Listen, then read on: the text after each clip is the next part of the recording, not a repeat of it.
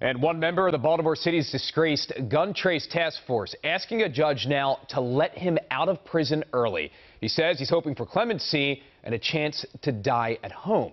Christina Mendez joins us now in the studio with a closer look at those newspapers filed in the courtroom today. Christina.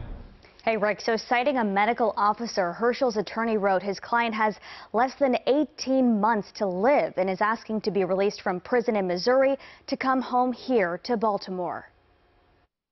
Daniel Hersl, the disgraced former Baltimore police detective, is dying, according to an emergency motion filed Tuesday. The 53-year-old is serving an 18-year prison sentence in Missouri. The gun trace task force member was convicted in 2018 for racketeering, a since disbanded elite unit that engaged in stealing money from residents, plus planted drugs and weapons. Documents show a medical officer first saw signs of suspected prostate cancer in December 2022. By September 2023, the cancer was found to be terminal after spreading to much of his body.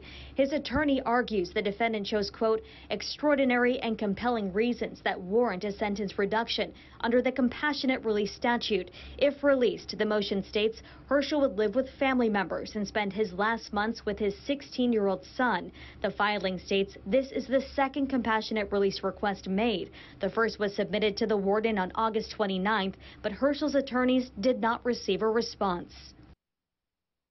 So as of now, Herschel is slated to be released in July 2031. However, his counsel is asking for a response to the compassionate release request within 5 business days. That's on October 24th. Rick.